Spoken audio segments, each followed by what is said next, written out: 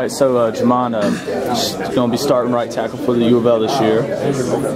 That's a big transition from last year where you started defensive tackle and then moved back over.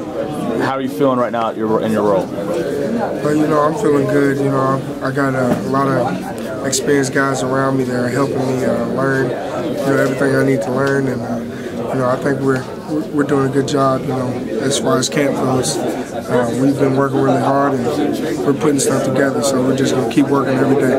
Gotcha. So last year, Bruce Irvin was picked first round, and you kind of came into that West Virginia game and gave up 2 sacks in a row. What's different about Jamon Brown now compared to that Jamon Brown? I'm more experienced now.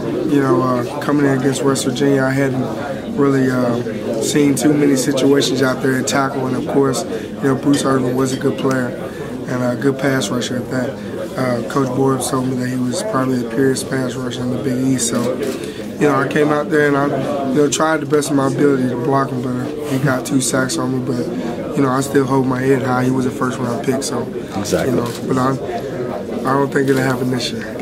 Is one of your goals to sing the National Anthem before one of your games?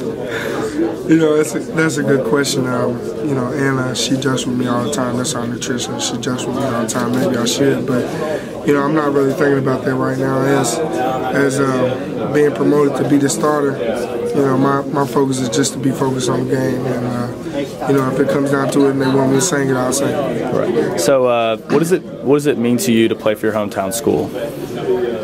It means a lot to me. A lot of people had the opportunity to go out of state, which I also had the opportunity to go out of state. But I think it's a big deal to be able to play in a premier Division I program like Louisville. And growing up here, I've always been a fan of Louisville. And so when I got the opportunity, I just wanted to jump on it. Gotcha.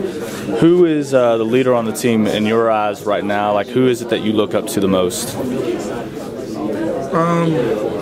I can't really say a specific leader, that one person, but I mean, some of the people that I look up to is on the O-line. I look up to Jay Smith, I look up to Mario Benavidez, and I look up to Alex Cupper and John Miller. Those are some of the guys I look up to because, they really, push hard, work hard, and they also make sure they push me so that they're getting the best out of me. So, I appreciate them. And, just those who I would say is the leaders. Gotcha. Well, man, I hope you have a great season and sing the National Anthem and get like 12 pancakes in a game, and that'd be great. All right, man. Thanks a lot. All right.